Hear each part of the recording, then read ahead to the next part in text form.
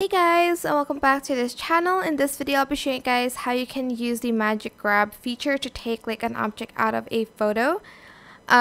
So you're going to select edit image here and you're going to select the magic grab, which is this one. You can select a brush if you'd like to, but I'm just going to go simply with a click one. You're just going to click on the object. There's only one here. Sometimes things might get cropped out like this earring, but you can simply select the brush. Use the brush to do like the small details, but I'm just going to select click and I'm going to select the object and I'm going to press grab. Then it's going to basically remove the background from that, and you can kind of like duplicate the person and like put it side by side, or you can like replace it with actually this did copy. You can replace the background, so you can delete it and you can place this on top of another background. Cool summer background here.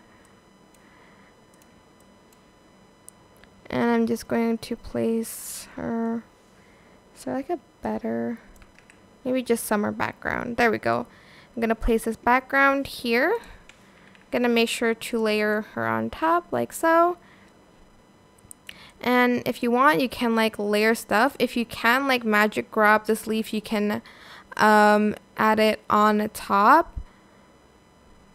So I guess you can only click this, but you can use the brush if you'd like to. Maybe these glasses you can grab and place on top. But yeah, that is it. I hope this tutorial was helpful for you guys. Don't forget to like, comment, share. Also subscribe to this channel if you haven't done that already. If you have any more questions, just leave it in the comment section down below. I will try my best to answer them all for you guys. And if you found this video helpful, please click the thanks button above the description box down below. Thank you so much for watching this video. Bye!